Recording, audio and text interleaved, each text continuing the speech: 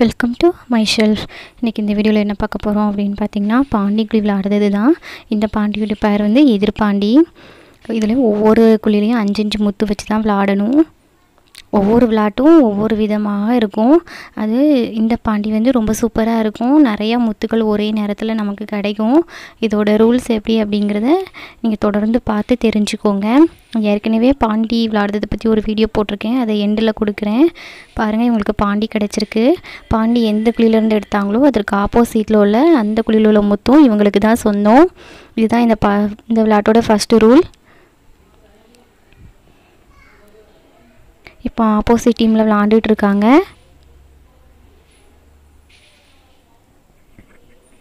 இப்போ பார்த்திங்கன்னா 4 முத்து அப்படின்னா நம்ம கருவுன்னு சொல்லிட்டு அதை எடுப்போம், நம்ம வச்சுக்கிடுவோம் அந்த முத்து.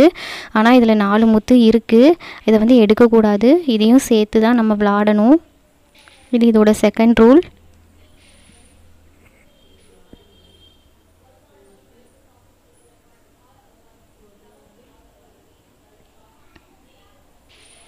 இவங்களுக்கு பார்த்திங்கன்னா தடவி 3 முத்து கிடைக்கு. அதுக்கு ஆப்போசிட்டில் உள்ள அந்த 2 முத்தும் அவங்களுக்கு தான் சொந்தமானது. இப்போ நான் விளையாடுறேன்.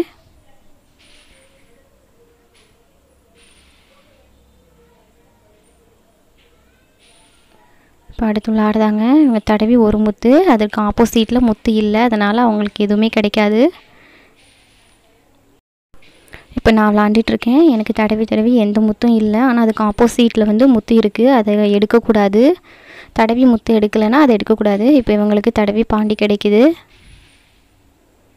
இப்போ நான் விளாடுதேன் பாருங்கள். எனக்கு எதுவுமே முத்து கிடைக்கல, அதனால் ஆப்போசிட்டில் எடுக்கக்கூடாது.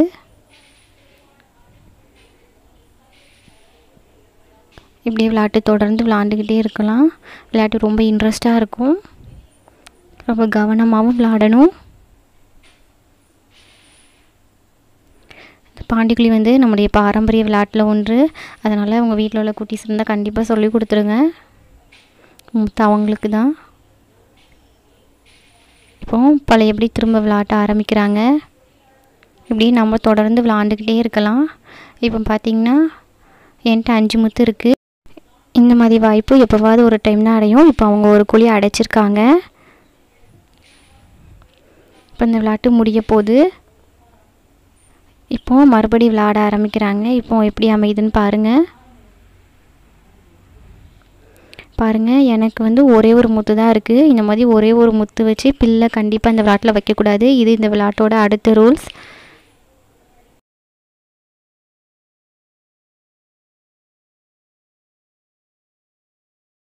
குழியை அடைச்சி அதுக்கு முத்து போடாமல் 2 பேரும் விளையாடணும். இப்படியே விளையாட்டு தொடர்ந்துட்டுருக்கோம். இந்த வீடியோ உங்களுக்கு பிடிச்சிருந்தா லைக் பண்ணுங்க, ஷேர் பண்ணுங்க, சப்ஸ்கிரைப் பண்ணுங்க.